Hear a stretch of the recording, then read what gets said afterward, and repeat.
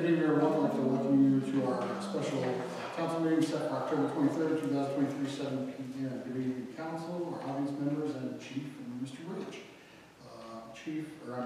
Mr. Bridge will be filling in as clerk tonight, so if you could call roll, please. Councilman Cook. Councilman Lindsay. Here. Councilman Rowald. Here. Mayor Lowry. Here. Vice Mayor Grimm. I'm here. Councilman Bond. Councilwoman Davis. Here. Mr. Mayor, Sir. move to adjourn the meeting. This is not a legal meeting. What? This is not a legal meeting. Meeting.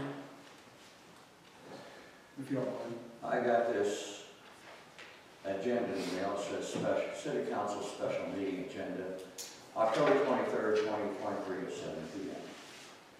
According to the Charter, Section 4.12, special meetings may be held on the call of the mayor or of 4 or more members, and whenever practical, with no less than 12 hours written notice by the clerk of council to each council member. The mayor tells me he did not call this meeting. We did not have a vote of 4 council members, and there was no notification of it. Now, it says on here that there are 2 discussion items. First discussion item is a temporary budget discussion.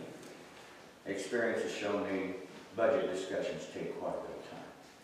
And then a discussion on meet the candidates for city council. We don't need to discuss it because it has already been set for 7 o'clock this evening. And there was a post on Facebook. Why the McDonald's sign is on there is beyond me. It's highly inappropriate. We have no business promoting or endorsing any business, especially one in Park Lane. But it says a meet the candidates night, Smith Park Shelter House, today at 7 p.m. Now these people are here for a meet the candidates night. I dare say they're not going to sit and wait through a budget discussion. So we need to end this silliness and get on with the meet the candidates.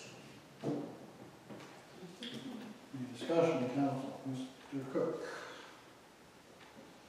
In regards to the Ohio Open Meeting Act, and I will read. The Ohio Open Meeting Act declares all meetings of a public body to be public meetings open to the public at all times. It also goes on further to state that if we conduct a meeting and are so far found to be in violation of this, we are subject to a $500 fine plus attorney fees plus court costs. So consequently, I think that since we're at the point, we have in the past had a meet the candidates night without being a called meeting by the city. However, in my estimation, questioning council or questioning candidates by members of the public and with having council members here in the presence, I do think we are going to be in violation of the Ohio Revised Code, the Open Meetings Act, if we do not follow their guidelines. Mr. Mayor. I believe all that to be immaterial because I have no idea who called this meeting and I received no notification of it. But the Ohio Open Meetings Law states a meeting is 1, a prearranged gathering, which we meet the candidates would be. 2, with a majority of the members of the public body. Well, we're all here, 6 of us are here tonight. I have no idea how many are going to stay for the meet the candidates, but if there are 4, 3 who are discussing or deliberating public business, who will not be discussing or deliberating public business. The Ohio Meetings Law goes on to say a meeting does not have to be called a meeting for the OME requirements to apply if the 3 elements above are present. The OME requirements apply even if the gathering is called a work session. Then it goes on, what is discussion or deliberation of public business? Discussion or deliberation does not generally include information gathering, attending presentations, or isolated conversations between employees. A Meet the Candidates night is purely and simple an information gathering avenue. It is not going to be a meeting. For the candidates.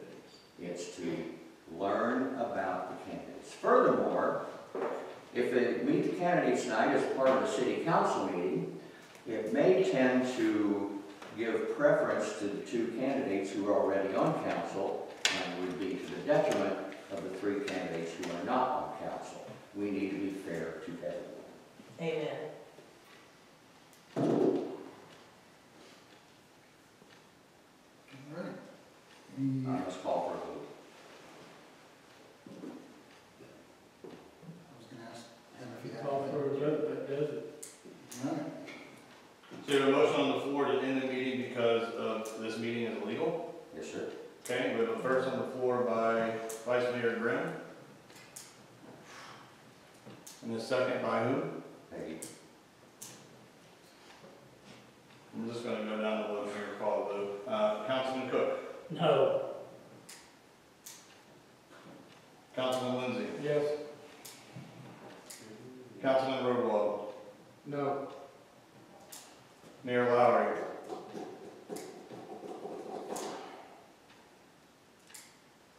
Yes. Councilman Grimm, Yes. Vice Mayor Grimm, I'm sorry.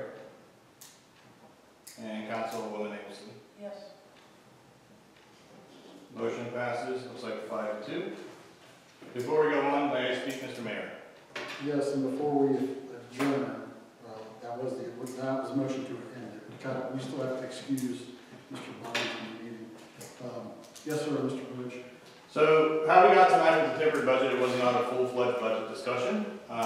It was a matter of asking council if they wanted to move forward with the temporary budget for the first few months of January moving forward, versus moving forward with our operating budget. The reason we wanted to bring it to your attention, I was having a conversation with multiple council members that are currently set up there, and there's concerns about the current council coming in, not having any ownership of the budget coming up. So basically, tonight's discussion was not to go over numbers, just to sit there and say yes or no, you want a temporary budget or want to move forward with the operating budget.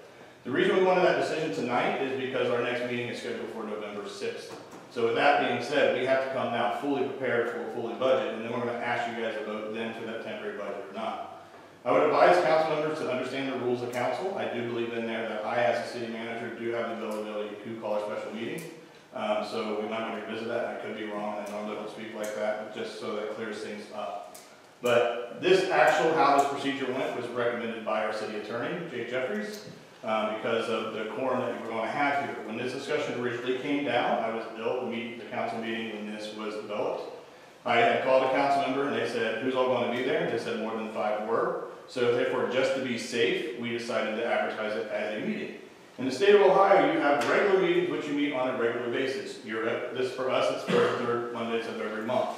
When you go off of that schedule, it's called special meetings.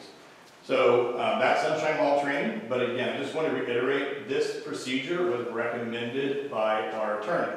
So my advice to council moving forward, when you have your next Meet the Candidate night, I would just maybe ask Jake for that opinion if it is an information gathering.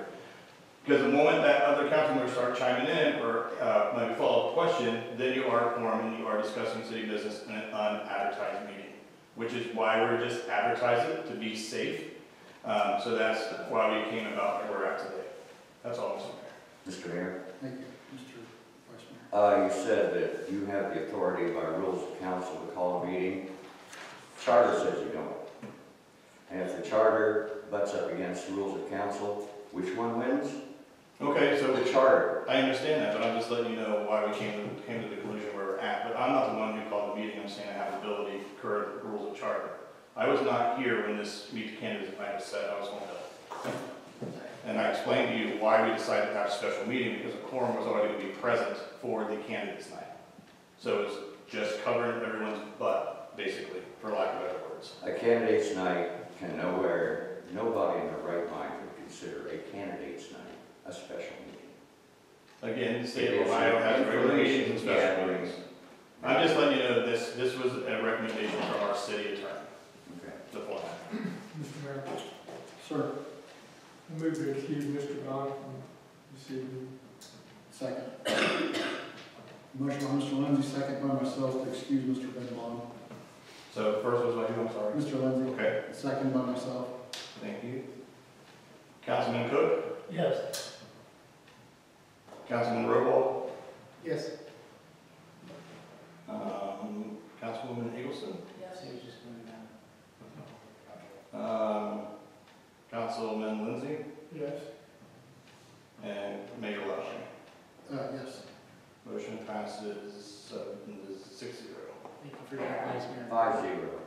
Six. Five, Forgot Vice Mayor Graham. one forgotten. Vice Mayor Graham. Yes. Thank you. 6-0.